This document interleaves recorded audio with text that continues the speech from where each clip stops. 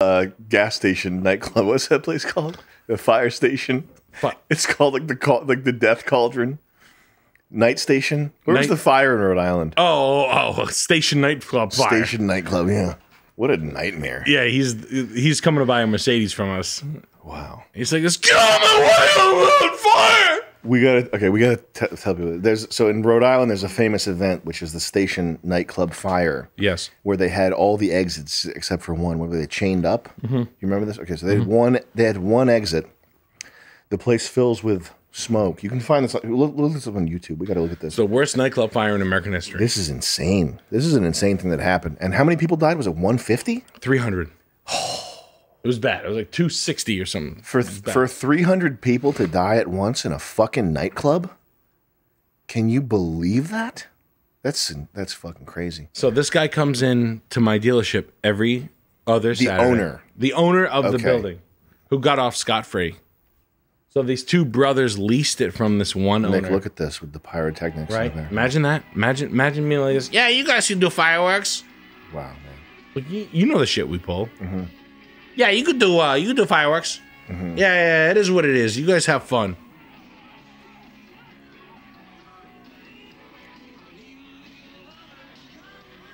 Yo. I can smell the smoke from here. But it's just Sam's cigar. How many people survived? Do we know? Oh, look at this. Oh, no. Are the bouncers keeping them in? Oh, there's people trying to keep them in. Oh, shit.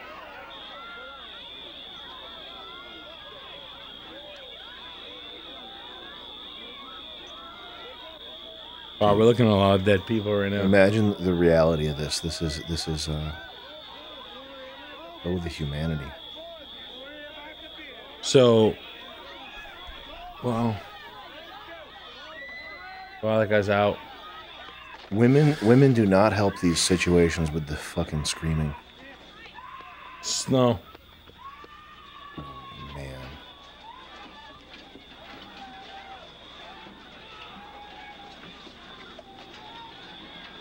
This guy's not helping. Jesus. It's like a snowplow of people.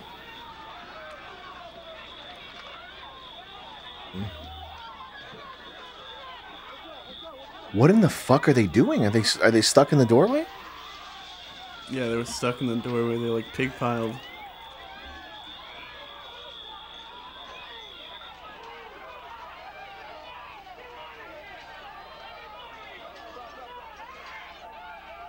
They're cramming that double doorway with a pile of humans who are still conscious, but they can't get out. So the owner of the club.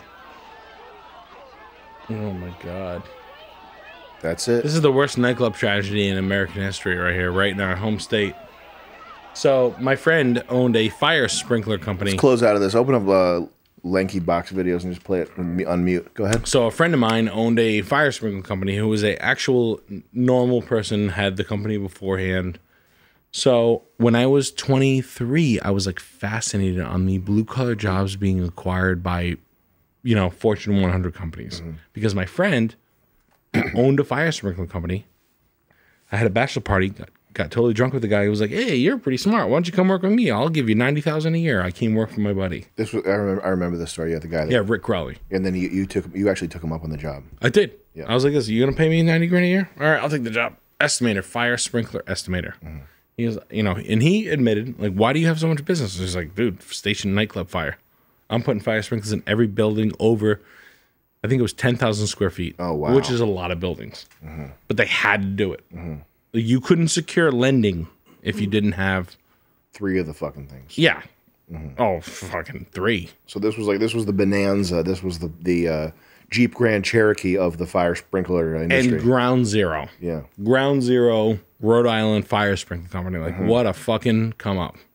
Right. So if you owned a small fire sprinkler company in Rhode Island at that time, you hit the lottery. Mm-hmm. Mm-hmm. Mm-hmm. So Tyco made him an offer of $9 million for his company. Wow. It was like 3.3x on the EBITDA. Wow. At the time when things weren't going over EBITDA. Mm-hmm. So now that's like 30x over. Like Tesla's like whatever, 70 or whatever. Mm-hmm. All these names. They're giving stupid money. Stupid money. Yeah. Hey, piece of shit. Here's your meal ticket for life. Here's $9 million. Go away. Go away now. Drink alcohol. Golf. Did you like what I said? Go away now. I mean, I don't know what else. I mean, and then he didn't take it. He didn't take it? No, he didn't take it. And he hired me. And like he didn't take it. Then he says, Nick, I think there's $30 million. And then he hired me to make a maintenance end. He thought the maintenance end of maintaining the fire sprinklers would equate to a bigger business, which he was fair. That's a fair. And then he hired me to kind of like, I was a maintenance guy. So he kind of hired me to like sign on these people to maintenance contracts and maintenance numbers based on, like, he already had the contract, the construction of putting the, he's like, now they're going to pay us to maintain them. And I was like, it's a good idea, but it didn't work out. Now his company's worth $2 million. Okay.